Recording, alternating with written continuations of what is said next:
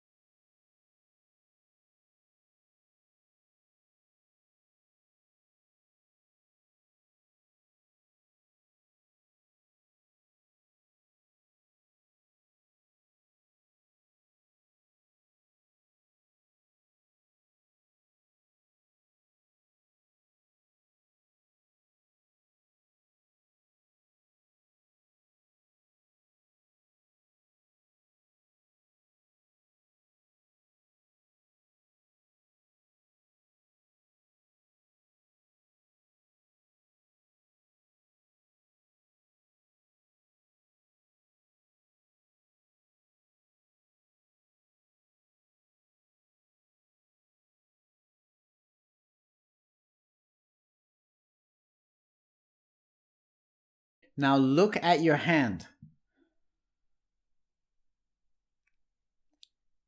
Wow, you see that?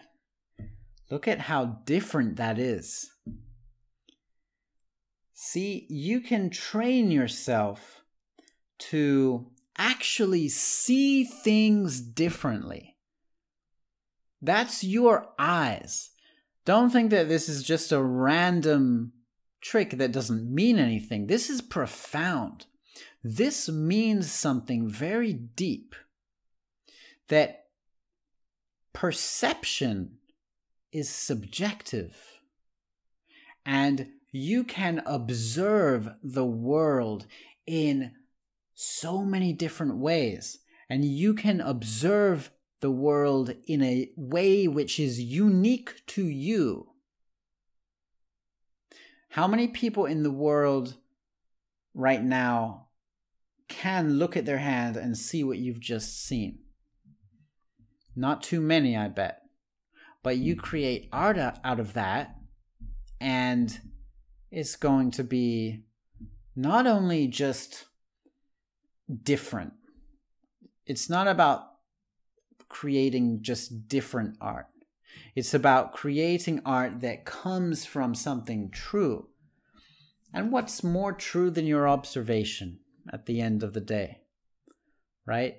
What you want is you want to create something that shows other people how you see the world, right? Or whatever it is that, it doesn't, I'm not necessarily just talking about art. Of course, it can be a company.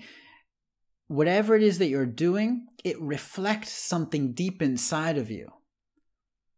And so the more that you observe about the world and about yourself, okay, also about yourself, the more you have to give.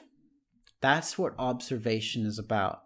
So I highly urge you to harness those observation skills, refine your observational skills in life.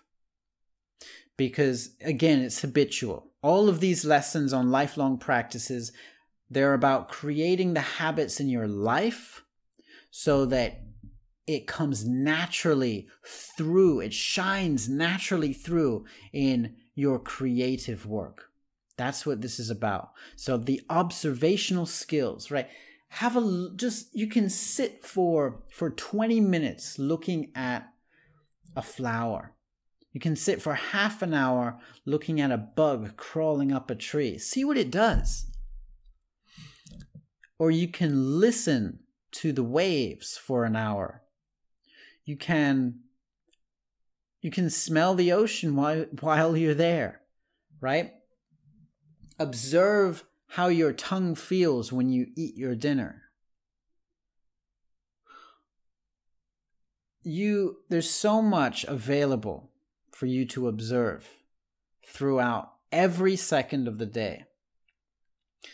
So if you get into the practice of observation on a daily basis, I promise you that you will have so much more to give, that it will be pouring out of you, your art. All right? Let me show you one more thing that illustrates how little that we actually see as human beings. Okay? So I'm going to show you an image on the screen now. Now, I actually got this from a great book that I recommend called Incognito. And this little activity you may have to adapt depending on whether you are using a laptop or a mobile device at the moment, but you'll be able to get it at some point either way. What I'd like you to do is close your left eye and look with your right eye on the plus sign.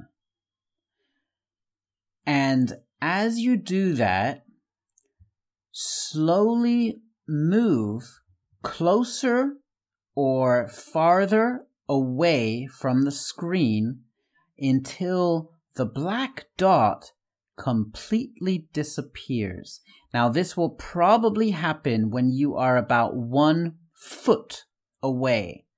So again, I don't know what device you are using, so it may be longer than that or shorter than that, but have a play with it and you will see that somewhere that black dot disappears as you have your left eye closed and your right eye looking at the plus sign.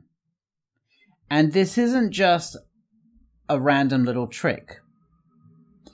If it's happened to you, you might feel a little shock. You might feel a little bit like, wow, that's scary.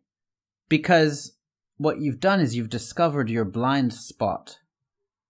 We all have a huge blind spot in our vision. And you can do the same actually with your other eye and look in the other direction.